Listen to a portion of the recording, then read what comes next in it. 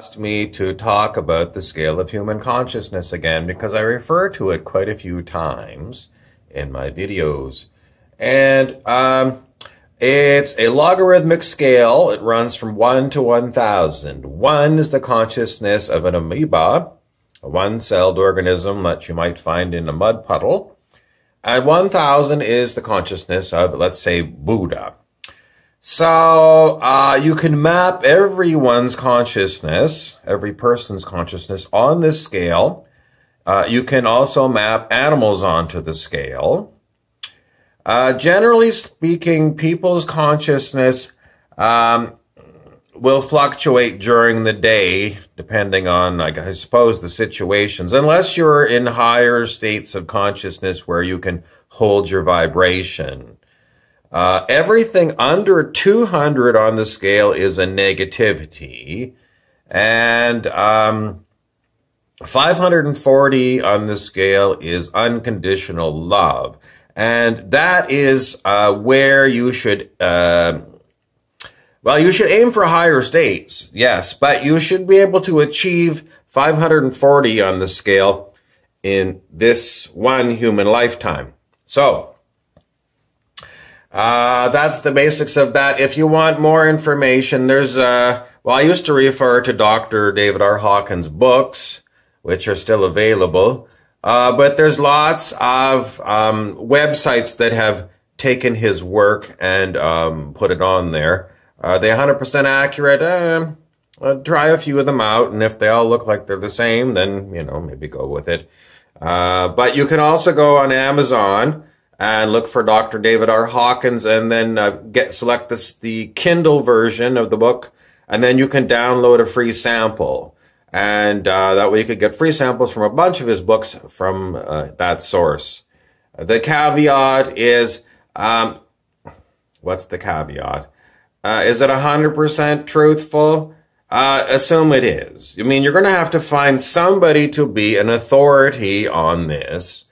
Why? Well, because if you calibrate under 200 on the scale of consciousness, it's the only way out.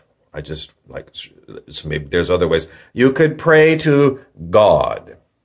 You could pray to God. How do you pray to God? The best way to pray to God in my way of doing things is just to go into silent meditation rather than using words. Because if there is a God, it knows who you are, and it knows what you're up to. So if you are really wanting to reach God, then God will know. If God doesn't speak back to you, what does it mean?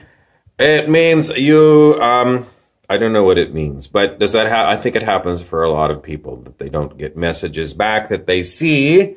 But keep looking for signs from, rather than it being a human formed God, consider it to be, because it's very limiting if you're expecting, like the voice of the Simpsons God to talk to you when you're talking to the spirit. So I always look out with my eyes and my ears for signs from the spirit. So, I'm really getting off topic, but what signs?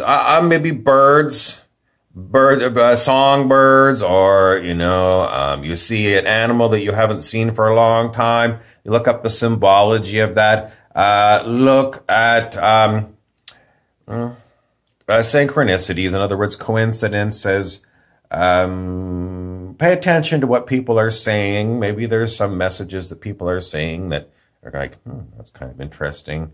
Music on the radio, when you turn on the radio in your car, all these kind of things. But anyway, I want to get back to the scale of human consciousness. Now, I saw a new one today, a new thing, and it's this one.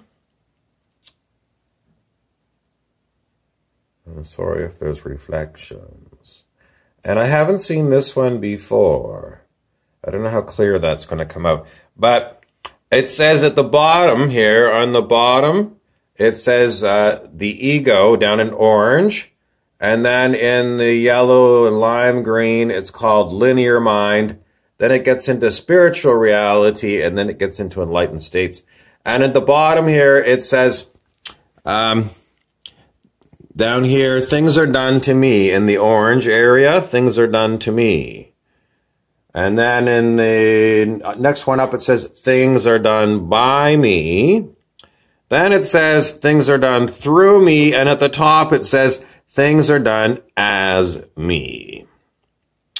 So it's really this top section, things are done as me, that I want to talk about because it's the most confusing. It was even confusing for me. I think I'm starting to get it.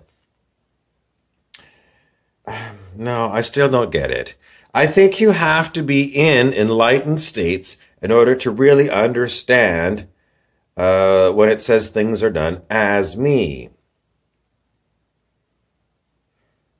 So I can't give you a good answer. I was going to say, well, I don't know. I don't want to say it because it doesn't sound right to me. I'm not going to say it. They want me to say it. Things are done as me. It makes me sound like I'm the doer. And I always say in my lectures that if you're a really good meditator, you recognize that you are awareness, and everything that is going on around you that you're aware of, you're not doing it. You're aware of it. So if you're in an enlightened state, if this is even correct, this chart is correct,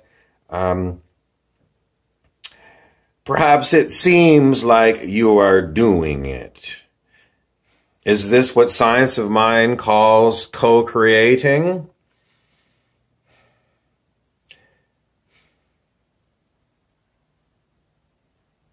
I don't have any more insights in it. I'm not an enlightened being, I suppose, so I can't really explain what it's like in enlightened states to see things are done as me. But it does remind me of Joel S. Goldsmith, who I talk about not so much as Dr. Hawkins, but he was a healer back in like the 1950s. And this was a group of people, there was more than one, who were talking about as. And they were saying basically, well, in those days they were more religious than we are today. So they would say, God appears to me as pretty much everything. Pretty much everything here is, let's go with spirit.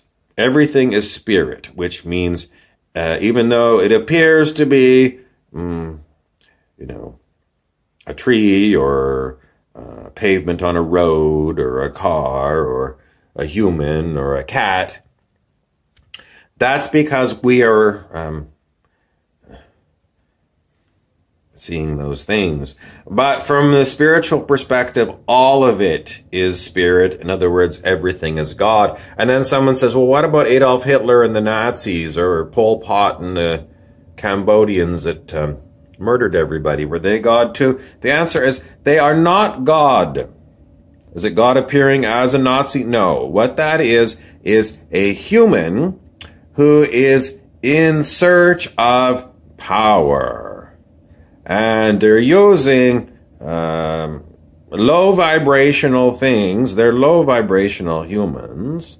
And they are doing what they're doing because of their ego. What about animals? What about like a rattlesnake? Ego is characteristic of most animals. There are, like a dog's wagging tail has a very high vibration. The whole dog, it said the dog's wagging tail.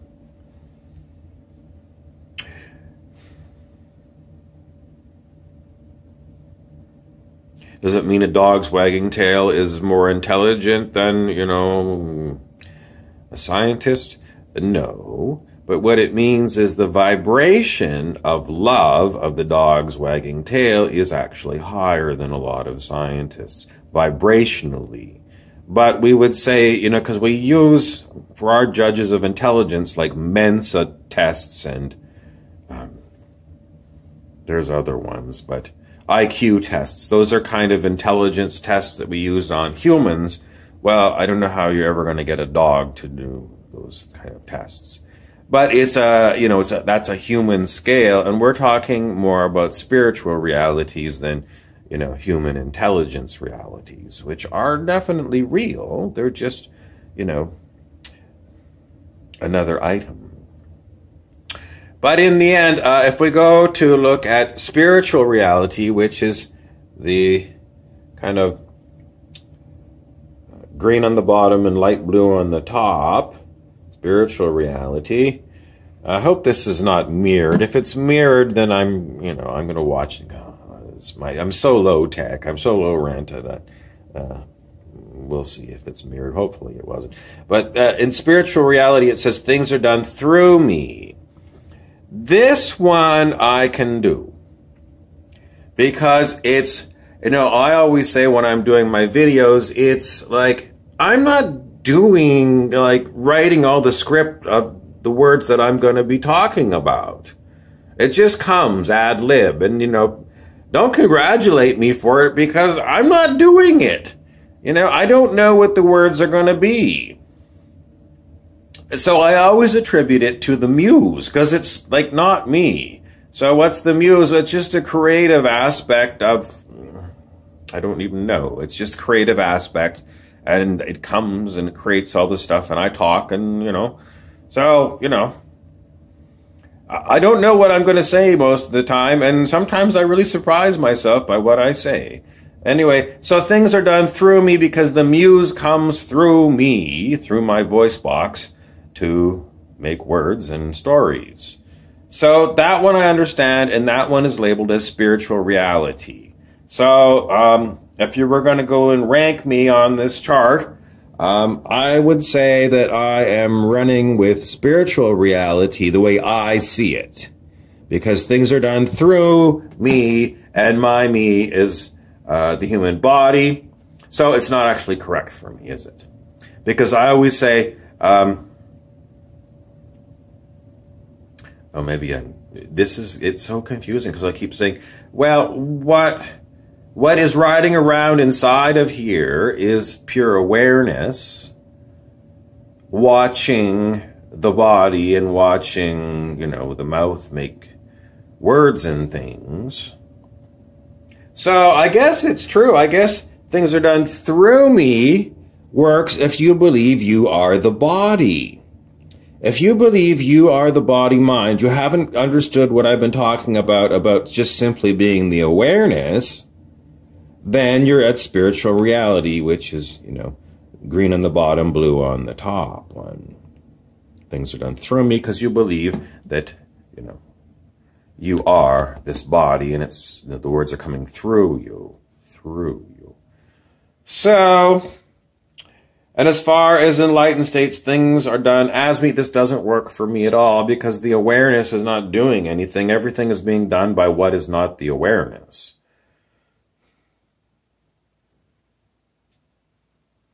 Let's go back to the rest of this one. Okay, at the bottom, ego, things are done to me. What does that mean? From an egoic perspective, things are done to me. Well, what does an ego think? The ego definitely believes it's the body. And what is being done to it,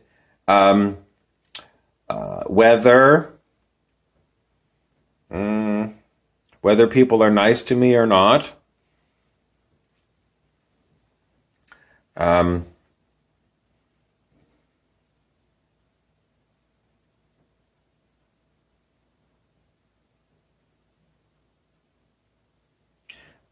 it's kind of implying that the ego is not doing anything. Everything is being done to me.